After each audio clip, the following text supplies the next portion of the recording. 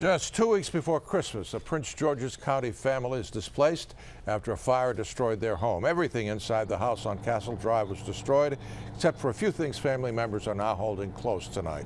Horace Holmes is live from Upper Marlboro with that story. Horace?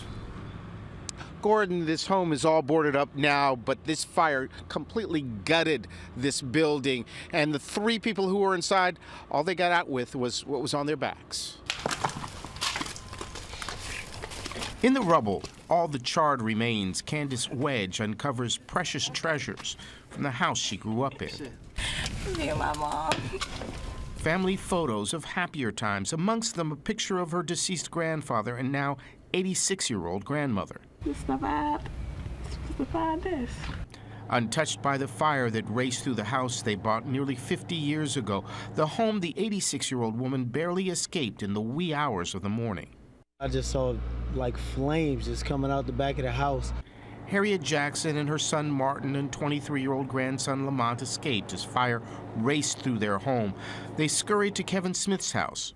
He's known the Jacksons his entire life. There was nothing we could do. The flames just got out of control.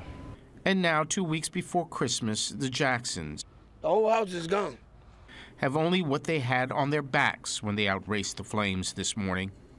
Where the chair is, the Christmas tree, the grandkids coming in the door to see the gifts, the great-grandkids. A total loss, all up in smoke, quietly carried away by a noonday breeze.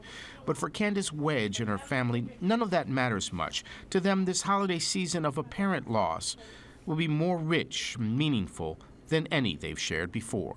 It's the holiday season, but we have each other. Mrs. Jackson, her son and grandson are staying with family through the holidays. They need pretty much everything at this point. Fire investigators still trying to figure out what started this blaze. Reporting live in Upper Marlboro, Horace Holmes, ABC 7 News.